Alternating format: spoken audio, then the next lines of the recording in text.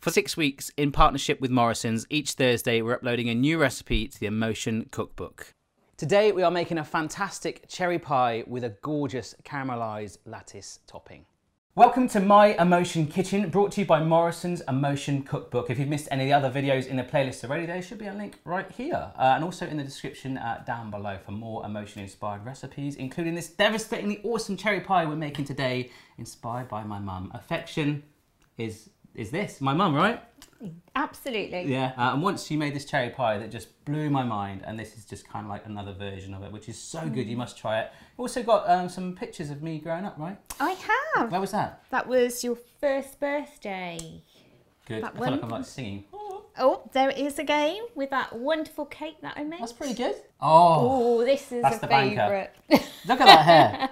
Look at the style. Frizzies. I don't know that was the in thing. Like a blonde afro. Another one. Another one eating. There's Just a general there. theme here. Yeah. Eating again. Mm. You always liked cake and cherry pie. And that's me on my police bike. Yeah. I think she always wanted me to be a policeman, but here I am. But anyhow, we're going to make this amazing cherry pie. You're going to love it. You're going to help me with the steps? I am. Here are all the ingredients you need. Hit pause on the video now. Write all those ingredients down. This recipe is all about affection. So in the description down below, there's a link to the Morrisons Emotion Cookbook for more affection recipes. To make short crust pastry, my mum used to do the old school, getting the flour, rubbing the butter between your fingers. But I personally find that a little bit like niggly. I quite enjoyed doing that. Yeah? I quite enjoy feeling the texture. You can do that. There's a choice. There is. So yeah, what you would do is get your butter and rub it between your flour until you get crumbs. But the other way is to use a stand mixer and add the flour. This is 300 grams of plain flour into there. And this is our butter. It's cold and been cubed. There we go. It's in. Now the stand mixer is going to do all the hard work. Do you want a low setting first of all? Otherwise flour will go everywhere. Hands-free cooking. I'm quite impressed. So just let it do its thing, but if the flour goes too high up the edges, use a spatula and just push it down, but do that in between the whizzes. All right, Mum, we need to add some water into that, but are you convinced by that method, or are you still old school with your fingers and thumbs? I think I'll just keep to what I know, but Okay. it's looking good. It's fine, either method will work, but this is some cold water. We're gonna add a tablespoon in at a time, because we've got that breadcrumby look, but by doing that, cranking it back up again, start slow again, it'll bring it together, kind of like a Play-Doh texture. Wow, Mum. Look at that. That is awesome. That last speed setting you do a little bit higher so it beats it together because it is a bit stronger. So it needs to really be beaten around that bowl. But we just pop this up and our pastry is done. We're just going to scatter some more flour onto our clean surface. Okay. Dump that in there. Do you want to give that a little knead, Mum? Oh, okay. The stand mixer has made it so smooth already. It's just to get it one little final encouragement before we wrap it in cling film. That's good, Mum. You don't need to put much more flour into it, it's just a little bit, as I say, to stop it sticking to your surface. And look, there we go, that's me with cling film. It's like having a magician's assistant today, all glamorous. We're going to shove that in our fridge now for an hour to firm up. It has been an hour in the fridge, and in that time we've reminisced about affection stories between my mum and I. Well, you used to love dressing up, didn't you? And you put on my red boots. Oh, that was so funny. They came right up over your knees. That was last weekend. We're just getting it in flour a little bit just to knead it. And what we want to do is halve it, because we're not going to need all of this, or maybe about 2/3. And the rest is going to help to make some lattice strips towards the end. So we'll just put that to one side up there. And hopefully all of this dough will be enough to line our tin. It's a loose bottom tin, so we need to get it nice and thin. Do you want to roll that out for me, Mum? Oh, I could do. Alrighty. Nice and thin. But it's got to be enough to go over the base and up around the sides as well. We trim off any excess. The dough is rolled out fantastically. Not a perfect circle, that doesn't matter, as we say, because we can trim off the excess. What we're going to do is take our tin, remember it is loose bottomed, and we're going to get it onto our rolling pin, like so. I'm just going to lift it, use this to help drape it. Okay, you bring that across? Yeah. Look at this, working together as a team. And then just kind of lift it, press it lightly in. That's it. All right. So you don't want to be like too harsh on it. Give it like a little bit of slack, but all this, we're just going to trim that off with our knife. If I hold it still. Thank you. So all these bits of cut-offs, again, we're going to need those later to make the lattice strips, but then if we have anything later, you can make these really nice little jam parcels. We just make a cup in a cupcake tin, serve some jam in it, bake it, the kids love it. Yeah. You used to do that for me. I did. Yeah, that's how I learned it. Remember? Yeah.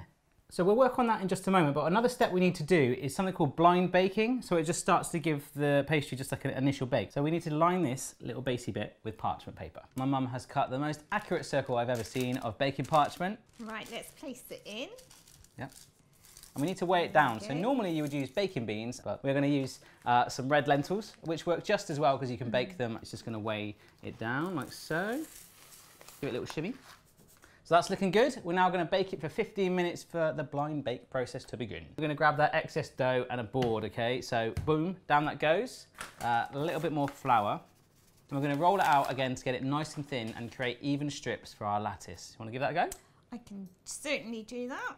Remember, we want to roll it out to the whole width of the tin so that it can go from one side to the other. Mum's done a good job there. Just remember to keep it a little floured underneath so that it doesn't stick to the surface. We're just going to cut off those excess bits first. So we'll keep that to one side and we'll get a slightly sharper knife to make them nice and accurate. Maybe about 1 inch wide strips. Perfect. So one of those is done. Get about 8 of those, please. There we are. We've got our 8 slices there. They're ready. We're going to keep them in the fridge for the time being. So it has been 15 minutes in there blind baking. We just need to get those lentils out now. We now put it back in the oven for another 15 minutes, but with the parchment removed just to bake the base.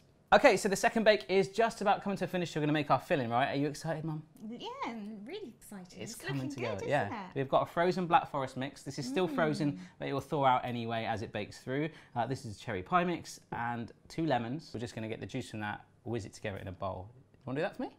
I certainly can. I love dark fruit. Frozen fruit's going in there. It is. Oh, so good. Different colours. And then we're just going to juice up our lemons. It's really going to add a nice little bit of zing. Pour that like so. Mix it through, get all the berries combined with that lemon juice. So good. Right, so that's had its second bake and our filling is ready. It is time to fill it up with the berries. Let's do this. Excited. Looks lovely. So just spread that round nice and even. So our filling's in there, Mum. How are you feeling? Excited? Yes, looking really good. Strips you did earlier are going to go on top now. We've also got some beaten egg and demerara sugar. So we'll start with 1 strip first of all, and we'll just lay it just slightly in the middle like so. There we go. And then I'll just cut off the excess with some food scissors. But you could lattice this if you wanted. Yeah, kind of like doing a basket weave. You could totally do that if you want. Press the pastry just gently into the sides like that. And then we do the opposite way. So we just go across that way and then straight. Yes, it. It's going to look great. That's on there, all laid out, looking fantastic. So we're going to get this egg wash now, brush it all over those pastry strips. The egg's going to do that work, get that real nice colour finish on there, every little strip there. So now we can sprinkle the sugar up and down the pastry bits like that. Skill. So that's going to sort of caramelise and brown as well with it.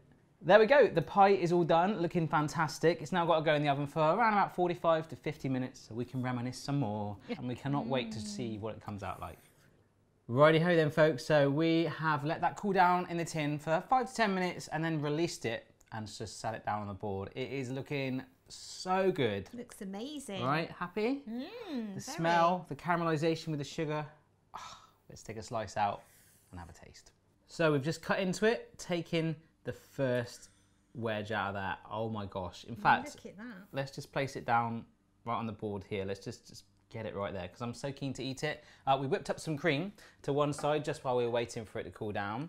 Just something to sit along with it. Oh, there we go. Looking Should we have a good. taste? Oh, yes. Ah, here we go. Now that's proper affection. We're sharing it there. That is amazing. There we are then, folks, our recipe for affection. And what a stonker it was indeed, Mum, huh? It was delicious. So, so good. And we want to know what recipes mean affection to you guys. So leave a comment down below with the recipe and why it could mean bringing your mum closer together in the kitchen. And we did well as a team there. And you could also win a prize. You could win a copy of Barry's book and some Morrisons vouchers. That's right, we will announce the winner at the end card of the next video. Don't forget to check out the description for the link to the Morrisons Emotion Cookbook. There's more recipes involving affection as well, so get fully involved in that. But for now, give this one a go too, and we will see you next time.